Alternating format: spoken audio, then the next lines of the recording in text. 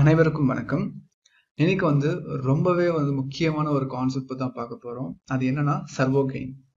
Servo கெயின்னா என்ன, என்னென்ன types இருக்குன்னு சொல்லிட்டு இந்த வீடியோல நம்ம தெரிஞ்சுக்கலாம். அதுக்கு முன்னாடி இப்போ நம்ம ஒரு மெஷின்ல சர்வோ பேஸ் பண்ண மெஷின்ல ப்ராப்ளம் வருது அப்படின்னா நம்ம சர்வோ மோடோட கெயின் அட்ஜஸ்ட் பண்ணி அந்த ப்ராப்ளமை சரி பண்ணி பார்த்துருப்போம் நிறைய பேர். ஆனா நம்ம அந்த கெயினை அட்ஜஸ்ட் பண்றதுனால இன்க்ரீஸ் பண்ணா என்ன நடக்கும், டிக்ரீஸ் பண்ணா என்ன நடக்கும் அப்படின்ற ஒரு ஐடியா நமக்கு சுத்தமா இருக்கவே இருக்காது, தெரியாது. ஆக்சுவலா கெயின்னா என்னங்க அப்படின்னு சொல்லிட்டு ஒரு சிலருக்கு தெரிய வாய்ப்பு இருக்கு. நீங்க ட்ரைனியா இருக்கலாம், அப்ரெண்டிஸா இருக்கலாம். ஸோ யாரும் கேட்டாலுமே அது கெயினப்பா, அது அப்படிதான் ஒர்க் ஆகும் அப்படின்னு சொல்லிட்டு ஜஸ்ட் போயிட்டே இருப்பாங்க. ஸோ இந்த மாதிரி கெயின்னா என்னன்னு தெரியாமலே நம்ம ஒர்க் பண்ணிட்டு இருப்போம். ஆனா கெயினை சேஞ்ச் பண்ணா மெஷின் ஓகே ஆகணும் தெரியும், சர்வோ மோட்டர் நல்லா ரன் ஆகணும் தெரியும். சரி, இப்போ இந்த வீடியோல நம்ம கெயினை பத்தி முழுசா தெரிஞ்சுக்கலாம். இது கெயினோட பிளாக் டயக்ராம். ஒரு சர்வோ டிரைவ் இருக்கு நம்ம கிட்ட. இது உள்ள சர்வோ டிரைவுக்குள்ள இருக்க சர்க்கியூட். இது மோட்டார் அவுட்புட். இது ஃபீட்பேக் சென்சார். ஃபீட்பேக் சென்சார் எதுக்கு யூஸ் பண்றோம்? மோட்டரோட அவுட்புட்ல இருந்து ஃபீட்பேக் எடுக்கிறதுக்காக. நம்ம கொடுக்குற சிக்னல் கரெக்டா அங்க போய் சேர்ந்திருக்கா அப்படின்னு சொல்லிட்டு ஃபீட்பேக் சென்சார் மூலமா நம்ம தெரிஞ்சுக்கிறோம். அந்த சிக்னலை எடுத்துட்டு போயிட்டு இப்போ என்ன பண்றோம் அப்படின்னா, இந்த ஃபீட்பேக் சென்சாரோட சிக்னலை இங்க கமாண்ட் சிக்னல் ஒன்று கொடுத்துருப்பாங்க. ஸோ நம்மளுடைய இந்த மோட்டரோட ஃபீட்பேக் சென்சாரோட சிக்னல் எக்ஸ்டி, இது ஆர்டின்னு இருக்கு. ஓகே, இப்போ நான் இங்க ஒரு கம்பேரட்டிவ் சர்க்கியூட், கம்பேரட்டர் ஒன்று இருக்கும். இந்த சர்க்கியூட்ல நான் இன்புட்டா தரேன்.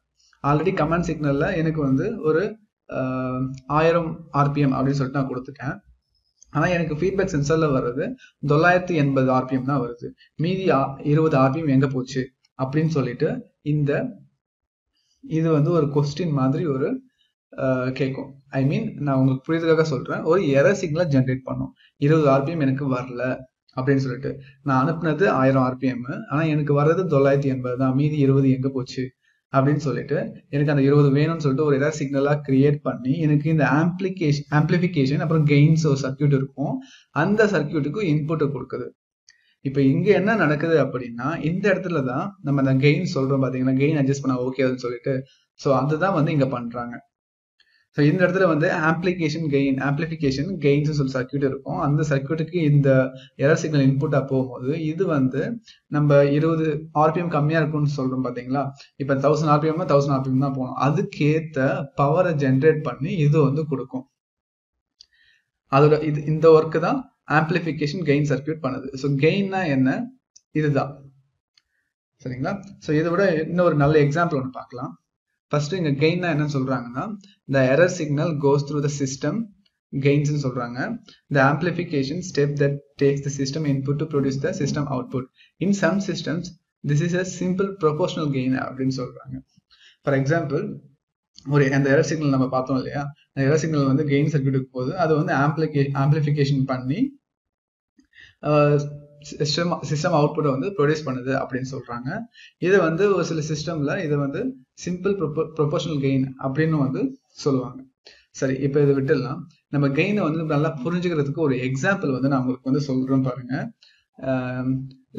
Let's think about this like a microphone and speaker setup. நம்ம கிட்ட மைக்ரோஃபோனும் ஸ்பீக்கர் செட்டப்பும் இருக்குன்னு நினைச்சுக்கோங்க. You speak in to the mic, your voice gets amplified.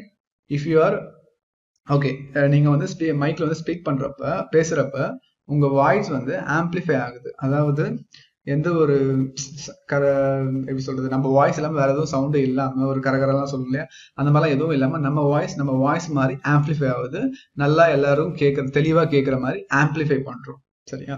சரி, if you are speaking to a crowd of 20 people in school auditorium, then you might just have a small gain that makes you sound 2 or 3 times as loud as you really are. நீங்க நார்மலா பேசுறதை விட ஒரு 20 பேர் இருக்காங்க அப்படின்னா, 20 பேருக்கு முன்னாடி பேசுறீங்க ஒரு ஸ்கூல் ஆடிட்டோரியம்ல, அந்த இடத்துல நமக்கு ஒரு சின்ன கெயினே போதும். அதாவது நம்ம நார்மலா பேசுறதை விட 2 இல்ல 3 மடங்கு கொஞ்சம் சத்தமா பேசினாலே அந்த 20 பேருக்கும் கேட்கும். சரிங்களா?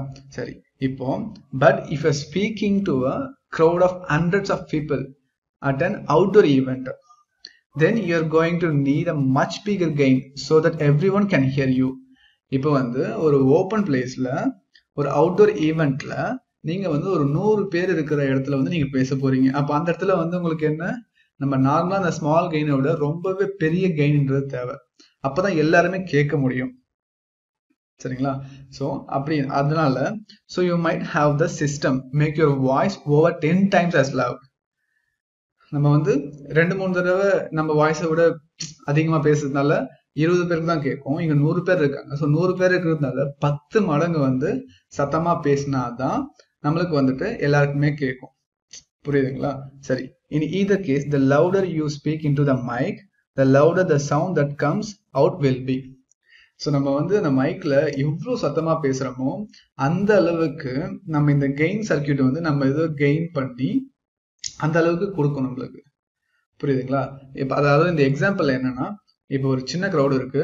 சின்ன க்ரௌட்ல நம்ம வந்து ஒரு 2 இல்ல 3 டைம் சத்தமா பேசினா அந்த க்ரௌடுக்கு வந்து நல்லா கேட்கும். பெரிய க்ரௌடு இருக்கு, அங்க வந்து நம்ம நார்மலா பேசுவோம், ஆனா அதையே வந்து ஒரு 10 டைம்ஸ் ஆம்பிளிஃபை பண்ணி கொடுத்தேன் அப்படின்னா எல்லாருக்குமே கேட்கும். அதே தான் சர்வோலையும். எனக்கு லோடு கம்மியா இருக்கு, ஒரு ரோட்ல ரன் பண்ணிட்டு இருக்கீங்க, அந்த லோடை வந்து ஒரு கெயின்ல ரன் ஆயிட்டு இருக்கு. ஃபார் எக்ஸாம்பிள் 1.3 ஒரு கெயின் வச்சிருக்கேன். ஸோ நல்லா ஓடிட்டு இருக்கு. திடீர்னு வந்து அந்த லோடை வந்து அதால வந்து இழுக்க முடியாது சர்வோ மோட்டர்னால. சரிங்களா? ஸ்டக் ஆகுது, சம்திங் ஏதோ ப்ராப்ளம் ஆகுது. அந்த இடத்துல போயிட்டு நான் வந்து ஒரு 1.3 1.5 கெயின் வைக்கிறேன். ஸோ அது வைக்கிறது மூலியமா என்ன ஆகும்னா மோட்டரோட அவுட்புட் பவர் வந்து அதிகமாகும். ஸோ அந்த டிரைவை வந்து இன்னும் எஃபெக்டிவா லோட் பண்ணணும், டிரைவ் பண்ணணும். ஸோ அந்த டைம்ல நம்மளுக்கு ஏதாச்சும் வேற எதனா ப்ராப்ளம் இருந்தது அப்படின்னா அது வந்து ஓவர் கம் பண்ணணும் மோட்டார். ஸோ இதுதான் வந்து பாத்தீங்கன்னா கெயின். கெயின்னா என்ன? ஃபார் எக்ஸாம்பிள் ஒரு இதுவை வந்து நம்ம ஒரு அவுட்புட்டையோ இல்லை சம்திங் ஏதோ ஒரு விஷயத்தையோ அதிகமாக்கி கொடுக்க போறோம். ஓகேங்களா? அதுதான் கெயின். நம்ம இந்த எக்ஸாம்பிளை பொறுத்த வரைக்கும் இல்லை சர்வோ மோட்டார்லையுமே இப்போ கெயினை வந்து டிக்ரீஸும் பண்ணலாம், இன்க்ரீஸும் பண்ணலாம். ஸோ நம்ம டிக்ரீஸ் பண்ணால் அதுக்கேற்ற மாதிரி கெயின் மாறும். அதாவது மோட்டரோட அவுட்புட்டு இன்க்ரீஸ் பண்ணால் அதுக்கேற்ற மாதிரி மோட்டரோட அவுட்புட் வந்து மாறும். புரியுதுங்களா? இப்போ எனக்கு வந்து 1000 RPM சொல்லியிருந்தேன், 1000 RPM 1020 RPM வருது அப்படின்னா அதை வந்து கெயின் சிக்னலை வந்து இந்த ஆம்பிளிஃபிகேஷன் கெயின் சர்க்கியூட் வந்து கம்மி பண்ணும். புரியுதுங்களா? எனக்கு 1000 தான் வேணும், இது ரொம்ப அதிகமா இருக்கு அப்படின்னு சொல்லிட்டு. ஃபார் எக்ஸாம்பிள் நான் 1 mm கொடுக்குறேன், அது போய் 1.5 mm போய் மூவ் ஆகி நிற்குது அப்படின்னா இந்த மாதிரி இடத்துல வந்து யூஸ் பண்ணலாம். ஒரு எக்ஸாம்பிளுக்கு நான் சொல்றேன் உங்களுக்கு புரிஞ்சுக்கிறதுக்காக.